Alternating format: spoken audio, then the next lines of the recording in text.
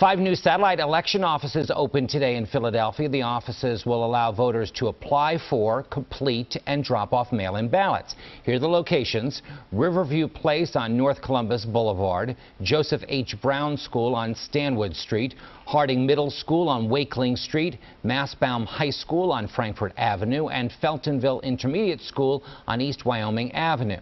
Now, the new sites will be open as drop-off offices for today only. That's while staff are being trained there. The offices will be fully operational tomorrow.